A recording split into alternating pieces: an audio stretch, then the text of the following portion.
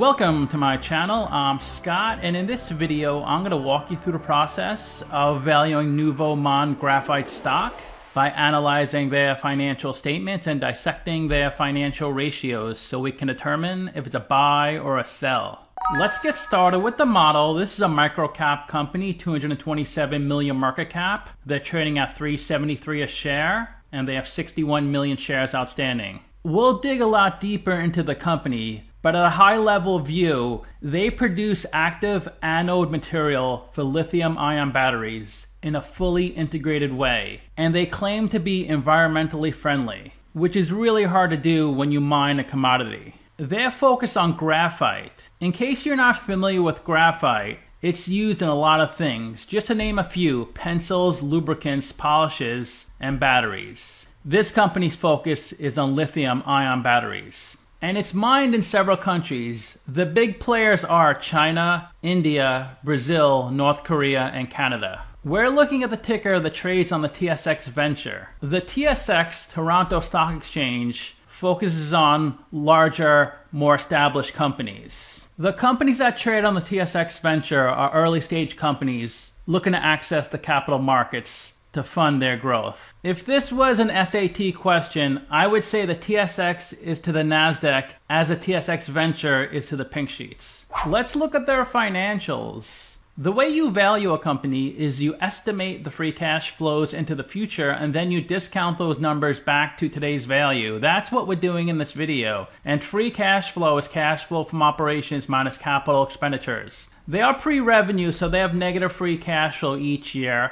Same thing with their net income, it's negative, since they haven't generated any revenue yet. We estimated 4 years of future free cash flows. We also estimated the terminal value, which is all cash flows, past year 4, that's 466 million. We discounted those numbers back to today using the weighted average cost of capital. We get a value of the company of 347 million Canadian dollars. We divide that by 61 million shares. And we get a calculated stock price of $5.71. They're trading at $3.73, so they're trading at a 35% discount. It's a buy according to the model. So how do I value a company that's pre-revenue? Well, it's really the same way I value any company. I estimate the future revenue, and then I apply their free cash flow margin to the future revenue, and I discount those numbers back to today, and I get a value of the company. But how can you calculate the future revenue for a company that's pre-revenue?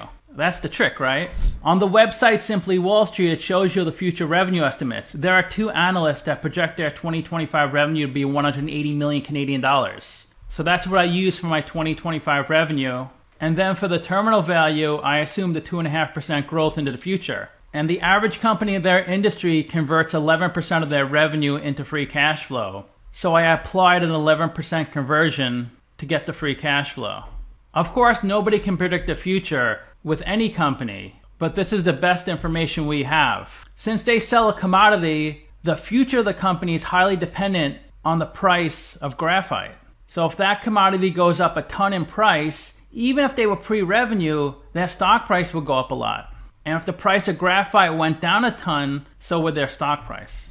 There are 39 companies in the same industry as Nouveau, and if they have a number in red, they're worse than the median. If they have a number in blue, they're better. So this is the ticker that trades on the NASDAQ. So this chart is in US dollars. Since they're pre-revenue, they don't really have good numbers. They rank 21st in market cap, that's 166 million US dollars, and their market cap is equivalent to 227 million Canadian dollars. A senior miner, BHP, has a market cap of 150 billion. There are lots of junior miners, a lot more than senior miners, and a very small percentage of junior miners become senior miners. The one ratio we could look at is price to book, and that price to book is 2.5, which is equal to the average, worse than the median. Price to book is market cap over book value, or stock price over book value per share. Just to give you a little background on the types of mining companies, there are 2 types, the junior and senior. The junior miner is called the exploration company. It raises money from investors or other mining companies to conduct feasibility studies and try to identify how much of that commodity is at a particular location. Once they complete the exploration process, and if they deduce the cost to extract the metal is less than the amount they can sell it for, then it usually sells the rights to the location to a senior miner. Or sometimes the junior miner retains the rights and does the mining themselves. It is much riskier investing in a junior miner because 99% of the time they go bankrupt before identifying anything. The flip side is when they are successful, the stock blows up and you can 10, 20, or 30x your money. The best way to find a quality junior miner is to try to learn about the company's projects by understanding the grade of the commodity, how many tons of it are available, and where it's located. The location of the metal needs to be in a safe area with little political interference. You need to be able to get to the location, ideally by driving, and your workers need access to water, power, etc. Let's talk about the senior mining company. A senior miner has lots of experience, is well capitalized, and is actively mining different commodities and selling them. To value a senior miner, you need to look at the projects it has and the amount of potential metal it can pull from those projects and gauge the future price of those commodities. When you invest in a commodity-linked company like a miner, the company is at the mercy of the market price of that commodity. You can do all the analysis in the world, but if you're invested in a copper mining company and the price of copper drops 70%, the stock will tank. Let's take a look at their latest presentation. Nouveau Monde Graphite, green battery materials to power the clean energy transition. Projected to be North America's largest vertically integrated production of natural graphite to provide battery EV manufacturers with carbon neutral active anode material. There are lots of countries trying to phase out ICE, internal combustion engines. Europe plans to be 100% EV by 2025. China 80%, UK 100% by 2030, Japan and Canada 2035, and the US should be 50% by 2030. EV sales expected to reach 21 million units by 2025. That's a 29% 10-year CAGR. Energy storage is a 41% 10-year CAGR. CAGR is compound annual growth rate. And this company plans to be North America's largest integrated natural graphite producer. Here's a picture of their mine in Manawini, Quebec. This is a high purity flake graphite mine. And this location can produce 103 kilotons per annum. And the lifespan of the mine is 25 years. And they plan to expand this location. Here's a picture of the battery material plant in Bécancour, Quebec. And this has a capacity of 46 kilotons per annum of active anode material and specialty products. And it needs to be fairly close to Manawini. It's 150 kilometers because there's going to be a lot of transportation back and forth between locations. It has a modular design to allow for scalable expansion. Their Ouatnan mine has a 500 kiloton per annum of flake concentrate. And they're projecting this to be the largest graphite production mine in the world. The IRR, internal rate of return, is 26%. And with an 8% discount rate, that's an NPV of 2.2 billion Canadian dollars. So they finished phase 1, de-risking. That took 5 years. They need to do permitting. They need to do feasibility studies. Lots of work before they can actually work on the mines and pull the commodity. They're in the middle of phase 2. That should take up to 2025. And then company growth from 2026 and beyond. They claim to be a green and safe mining companies, zero environmental incidents, all electric powered fleet. Women make up 29% of the company, and their sustainability rating with Moody's is an A2. Graphite mines exist all over the world, but most of it is in China. 65% of flake, but 100% a spherical graphite. Less than 1% in India, about 1% in Canada, 7% in Brazil, 22% in Africa. The US has declared graphite a critical mineral, and this company is strategically located for the US and European markets. It's very easy to get products from Canada to US. It's challenging to get products from China to the US. About half the lithium-ion battery is graphite, and each manufacturer has a different mix to make their batteries. Some use lithium, some use nickel, manganese, cobalt, but all of them have to use some graphite. In 2022, the demand for graphite was 2,000 kilotons. That should almost triple by 2025 to 5,800 kilotons. Then almost 11,000 by 2030, 11,700 by 2035. And the demand for graphite should be more than lithium, which is 8,100, nickel 4,900, and cobalt 968, almost as much as all three combined. Mattawini is just flake graphite. Bécancour has spherical, purified, and coated spherical purified graphite. Here are some numbers. The NPV for Mattawini is 986 million. They use a low discount rate, 8%. I would probably use like 12 to 13%.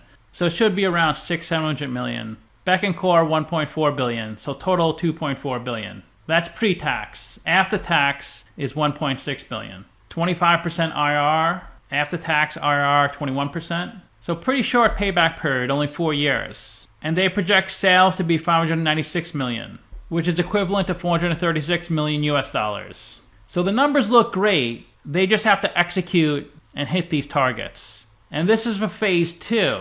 Phase 3 has a pre-tax NPV of 3.6 billion, after tax of 2.2 billion. And the payback period is less, only 3 years. Shares outstanding of 61 million, fully diluted is 87 million. Management and insiders own about 1/3 of the company, 1/2 after dilution. They're going to need to keep raising capital because they need 500 million Canadian dollars to fund Mattawini and over 900 million to fund Bécancour. So that's 1.4 billion of capex. There's going to be lots of dilution over the next year or two until they could finally start turning a profit. Here's a breakdown of the capex in Mattawini. 17 million is the cost of mining per year. 26 million is ore processing. That's about 75% of their capex, so those two categories. For Bécancour, the biggest capex spend is purification, 47 million a year. That's 35% of their capex in that location. Let's take a look at the ticker on Simply Wall Street. Its last price was $3.73 per share, 227 million Canadian dollar market cap, up 20% in the past week. That's huge, but down 43% in the past year. Let's learn a little more about the company. Nouveau Monde Graphite engages in the acquisition, exploration, development, and evaluation of mineral properties in Canada. It mainly explores graphite. The company holds interest in the Mattawini mine project and the battery material plant project situated in Montreal, Quebec. They also engage in the real estate and trading business. They were formerly known as Nouveau Monde Mining Enterprises Inc. and changed its name to Nouveau Monde Graphite Inc. in February 2017. They were founded in 2011 and headquartered in Saint-Michel-des-Saints, Canada. Here are some of the risks Simply Wall Street lists. Less than 1 year of cash runway. That's a little concerning. Earnings have declined 39% per year over the last 5 years. That's kind of the life of a junior miner. It's a long haul and a lot of money drainage until they become profitable. Revenue less than 1 million. It's actually zero. Shareholders have been diluted in the past year. Here's the stock price since 2013.